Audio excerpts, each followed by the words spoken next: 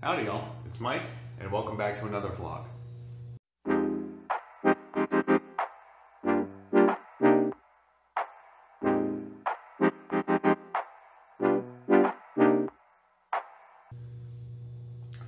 I just got back from a pretty heavy day working with folks in my cohort, and during that time, someone asked me to speak to an undergraduate who's thinking about the master's program that I'm currently in. So right now I'm in the mood to answer questions, particularly about master's programs. But along those lines, I thought I'd take this opportunity to document some of the thoughts I've been having and go through a little bit about the program selection process. Now, for a lot of my life, and I'll be using myself as an example throughout this, graduate school is just this big, monolithic thing. Kind of amorphous, you know, it happens after undergrad. But one of the important distinctions when you're thinking about graduate school is to think about whether or not you want a master's or a PhD. And there is a big difference between the two. Now, I can't tell you whether or not you would want a master's or PhD. That decision is up to you. But one piece of advice I would give you is that it's going to be really guided by what you want to do after school. In my case, the decision I was choosing between was going for my current program, which is a Master's of Engineering in Space Systems, or a PhD in Astrophysics. And it was tough because I really like both those things. But the decision I finally came to was that I wanted to go build cool stuff.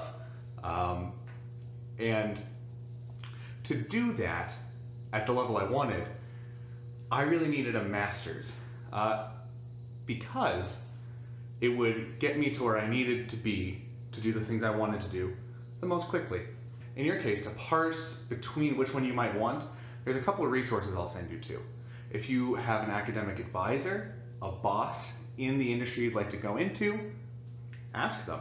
They should have information on the kind of degree you would need to get to where you'd like to be. Another good resource, if you're wanting to work in the US, is the Bureau of Labor Statistics. They keep a lot of data.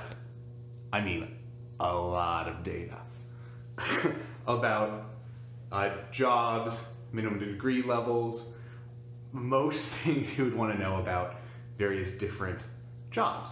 And while some of the descriptions may be pretty generic, as is the nature of polling, it can still be a pretty good tool to figure out the trends for the industry that you'd like to be in. Before I give you my second piece of advice, let's go through a thought exercise.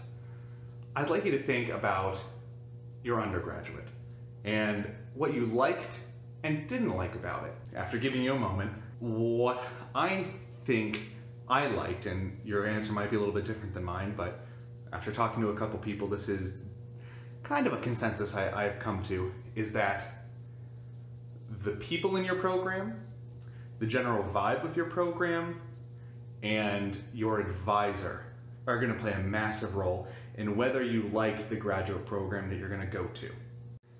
Now, based off this thought exercise, my advice is going to be make sure your advisor is right for you. This is a little bit different from the advice that you're given when looking for an undergrad, which is to decide on the program. And don't get me wrong, the program itself is important, but you'll find that in your desired field, you're going to find a couple of schools that fit those criteria. So to further down select from that group, an advisor is a pretty important thing because you're going to be working closely with them for the duration of your entire graduate degree.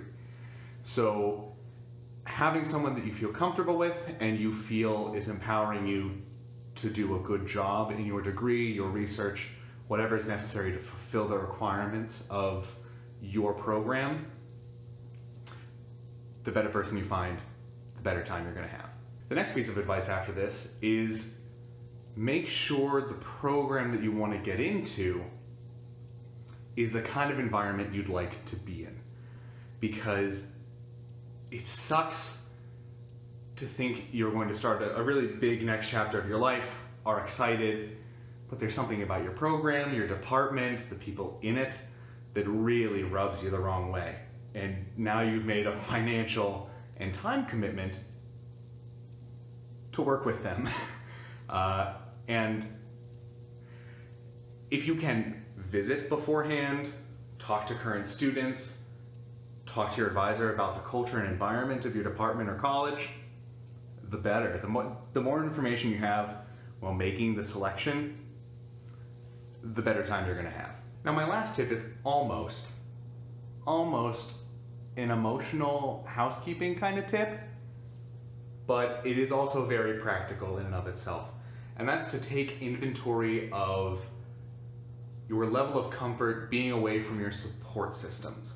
Grad school may entail moving away from home for the first time. You might have been away from home in undergrad, but some people go to undergrad in their hometown or get a job out of high school or college, and when they're starting to consider graduate school, their best option might be far away from home. In my case, I kind of straddled this line. I grew up the youngest of an Irish family, so I have a very strong family dynamic. But Michigan is about 7 hours from home for me. There is a trade-off that you have to be comfortable with. I still go home and see my family, and that was one of my requirements. Other people might not, I shouldn't say might not care as much, that sounds emotionless, but other people might be more comfortable being further away from home. And again, that's all personal preference. Aside from that, I really don't have any more tips. If you have any questions, please leave them in the comments below. I'll be happy to answer them. But aside from that, I hope you have a nice day, and I'll see you in the next vlog.